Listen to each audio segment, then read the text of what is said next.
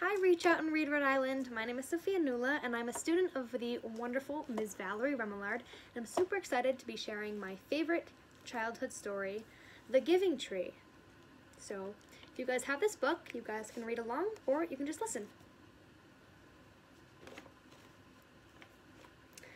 There once was a tree, and she loved a little boy. And every day, the boy would come, and he would gather her leaves and make them into crowns and play king of the forest. He would climb up her trunk and swing from her branches and eat apples. And they would play hide and go seek. And when the boy was tired, he would sleep in her shade. And the boy loved the tree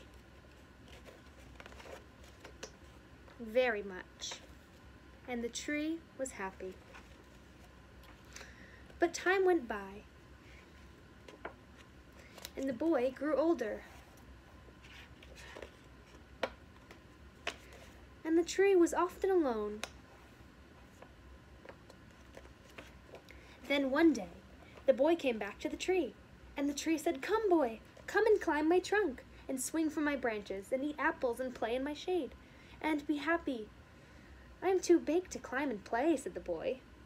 "I want to buy things and have fun. I want some money. Can you give me some money?" "I'm sorry," said the tree, "but I have no money. I only have leaves and apples." "Take my apples, boy, and sell them in the city. Then you will have money, and you will be happy." And so the boy climbed up the tree and gathered her apples and carried them away, and the tree was happy. But the boy stayed away for a long time, and the tree was sad. And then one day the boy came back, and the tree shook with joy, and she said, "Come, boy, climb up my trunk and swing from my branches and be happy." "I'm too busy to climb trees," said the boy. "I want a house to keep me warm," he said. "I want a wife, and I want children, and so I need a house. Can you give me a house?" "I have no house," said the tree. "The forest is my house. But you may cut off my branches and build a house. Then you will be happy."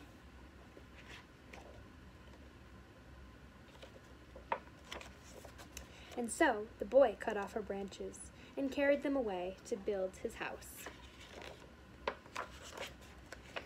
And the tree was happy. But the boy stayed away for a long time. And when he came back, the tree was so happy she could hardly speak. "Come, boy," she whispered, "come and play."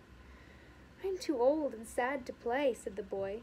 "I want a boat that will take me far away from here. Can you give me a boat?" "Cut down my trunk and make a boat," said the tree. "Then you can sail away and be happy." And so the boy cut down her trunk and made a boat and sailed away. And the tree was happy, but not really. After a long time, the boy came back again. "I am sorry, boy," said the tree, "but I have nothing left to give you. My apples are gone." "My teeth are too weak for apples," said the boy. "My branches are gone," said the tree. "You cannot swing on them." "I am too old to swing on the branches," said the boy. "My trunk is gone," said the tree. "You cannot climb." "I am too tired to climb," said the boy. "I am sorry," sighed the tree. "I wish that I could give you something, but I have nothing left. I am just an old stump. I am sorry." "I don't need very much now," said the boy. "Just a quiet place to sit and rest. I am very tired." "Well," said the tree, straightening herself up as much as she could, "well, an old stump is a good place for sitting and resting. Come, boy, sit down and rest." And the boy did. And the tree was happy. The end. Okay guys, thank you so much, and I hope you enjoyed it.